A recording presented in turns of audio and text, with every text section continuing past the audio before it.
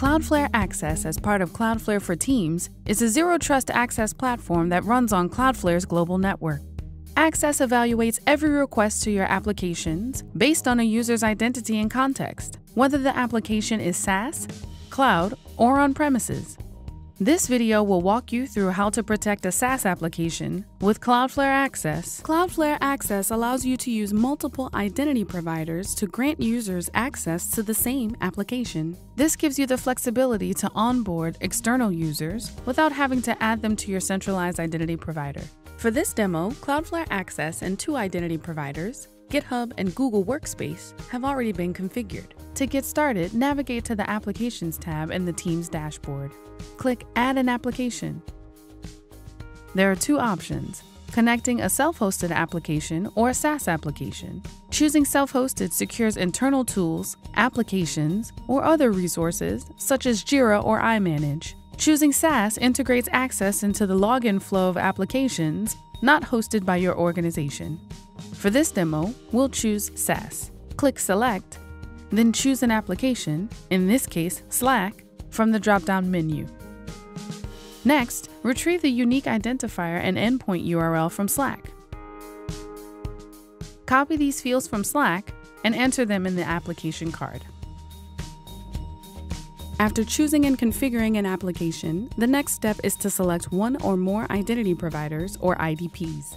When users try to log into your application, Cloudflare Access will check their identity against a list of approved users configured at your IDP. SaaS applications can be configured with as many IDPs as needed, but we've chosen GitHub and Google Workspace for this demo. Click Next to configure an access rule. Configuring access rules allows you to enforce user policies for SaaS or internal applications. For this demo, we'll create a rule that denies access to Slack for all users attempting to log in from the United States, except for team members. To get started, enter a rule name. Then, specify a rule action. By selecting an action, you define how the rule protects the SaaS application. There are 4 action options: block, allow, bypass, or service auth. In this case, we'll select block, which means we are blocking a user or group of users from logging into Slack. The next step is to identify the user or user groups to allow or block from your application. There are 3 types of rule decisions: include, exclude, and require. In this case, we want to deny access to Slack for all users attempting to log in from the United States. To do this, select Country from the drop-down list on the left and choose United States.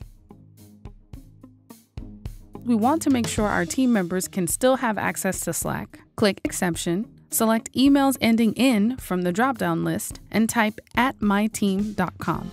This will block all login attempts from the United States, except those coming from users whose email addresses end in @myteam.com. There's no limit to the number of rules you can add to an application. To complete the access rule configuration, click Add Application. The final step to add Slack to Cloudflare Access requires adding the SSO endpoint, Access Entity ID or issue, and public key to Slack's configuration. We suggest copying the fields from the Cloudflare dashboard, saving them in a secure location, and reconfiguring Slack before clicking Done.